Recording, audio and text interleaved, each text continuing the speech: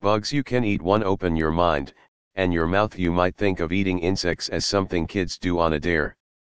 But some of these little animals are popular around the world for their nutritional value, and they're starting to catch on in the US. Not long ago, sushi and lobster didn't seem all that appetizing to Americans, so it's not as far-fetched as it sounds. 2. Crickets. Adult crickets can be a good source of iron, protein, and vitamin B12.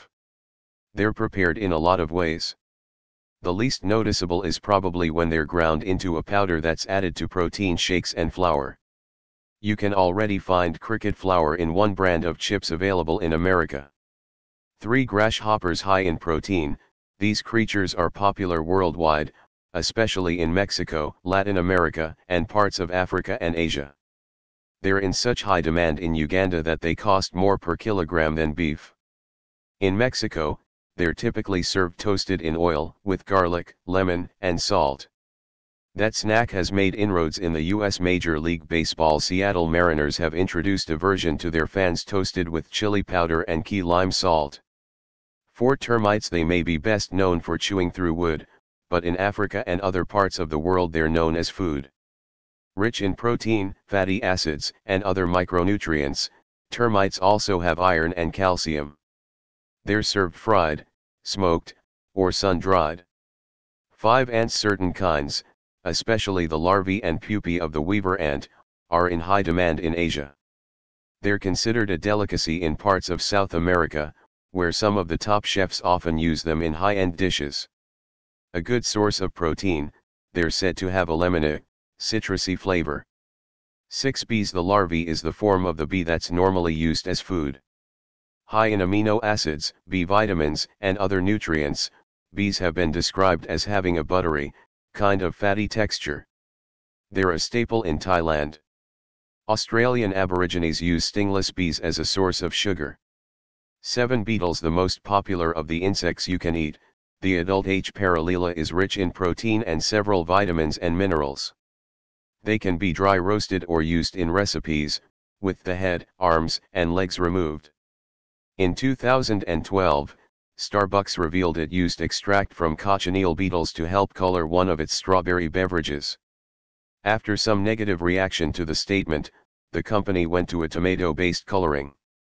8. Mealworms. These insects have lots of omega-3 fatty acids, protein, vitamins, and minerals like copper, sodium, potassium, iron, zinc, and selenium. They can be eaten raw but are most often served dry roasted or ground up and added to flour. In Mexico, they're sometimes used this way to make tortillas. 9. Flies. Certain types of flies, which are rich in protein, are ground up and used in East African countries to enrich baked goods like crackers and muffins, as well as meat products like sausage and meatloaf. They also can be eaten roasted or sun-dried. 10. Caterpillars. In parts of Africa, nearly 9.5 billion of these are harvested each year. That's in part because they're an important source of protein, especially during the rainy season. Caterpillars are also popular in Asia and Mexico, where one of the most common ways to serve them is fried or braised, seasoned with a spicy sauce, and wrapped in a tortilla. They also can be found at the bottom of a bottle of mezcal tequila. 11. Stink bugs. Don't get thrown by the name. These creatures have lots of nutritional benefits.